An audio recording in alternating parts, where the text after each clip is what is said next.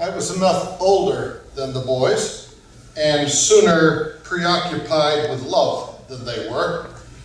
So I didn't take part in the blood sport they called touch football. Anyway, I was then and still am more geek than athlete, but they all seemed to enjoy it. Though I noticed only one of them went on to take football seriously.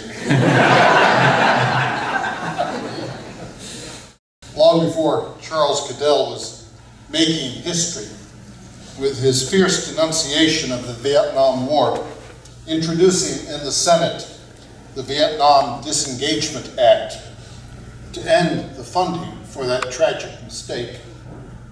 He used to invite me to walk with him and Hansel, the family's Great Dane. And so on my frequent trips to Washington to stay with the Goodells, I would walk each evening along the edges of Rock Creek Park with Charlie and the gentle giant. And Charlie would recall the arguments he made that day before a congressional committee, or he would rehearse the points he was going to make in the next day's discussion. I had a sense that I was walking with history while Charles Goodell was on his way to make it. He was very smart and earnestly articulate. He earned Richard Nixon's characterization of him as the egghead of the Republican Party, a creative intellectual in the best sense of the word. That's what Nixon said about him. Before Charles urged the president to end the U.S. role in Vietnam. Sadly, Nixon would not listen to him or even respect the egghead when he came out against the war. So Nixon went after him and sicked Spiro Agnew on him, and politics was becoming Goodell's new blood sport. In 1968, the Viet Cong invaded, routed the U.S. Embassy, forced the ambassador to leave, 400 Americans were killed, and that was the beginning of 1968. 1968 had the vibrations of earthquake about it. America shuddered. History cracked open. American culture and politics ventured into dangerous and experimental regions.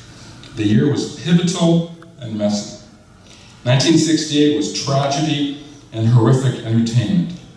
Deaths of heroes, uprisings, suppressions, the end of dreams, blood in the streets of Chicago and Paris and Saigon, and at last, at Christmas time, man for the first time floating around the moon.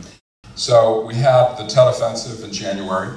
We had, a couple months later, the New Hampshire primary, where everyone assumed that President Johnson would win in a landslide, and it was shocking to the political world that Senator Eugene McCarthy received 42% of the vote. That doesn't happen against a sitting president. Lyndon Johnson, 3 weeks later, withdrew, would not run for re-election. Sadly, a week later, April 1968, Martin Luther King was assassinated. And then 2 months later, Robert F. Kennedy was assassinated. So it goes on, I won't go through the whole litany, but Soviet Union invaded Prague, put down the Czechoslovakian Revolution. The Democratic National Convention had riots, and students who were protesting the war peacefully were beat up and some were killed. Jackie Kennedy left the country. She married Aristotle Onassis and moved to Greece. And Richard Nixon was elected president of the United States. So it was a bad year, 1968. So I want to quote once again Newsweek magazine, make the connection with Charles E. Goodell. So here it is: the sudden sense of vacancy, of eternity in Robert Kennedy's eyes as he lay on the floor of the Los Angeles hotel pantry.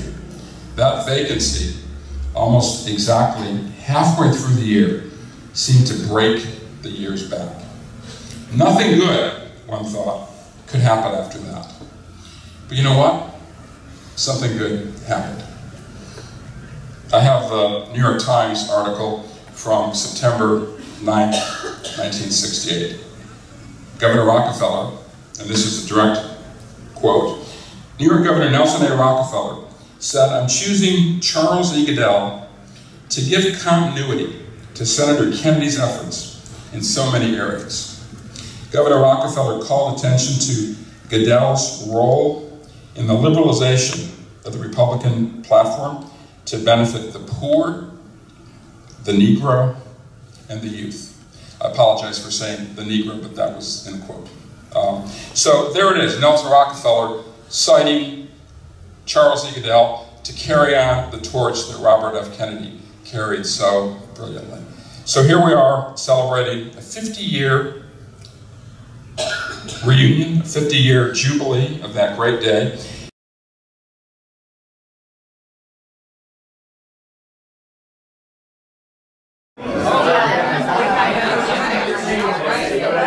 Okay, Tim, let's get him going. I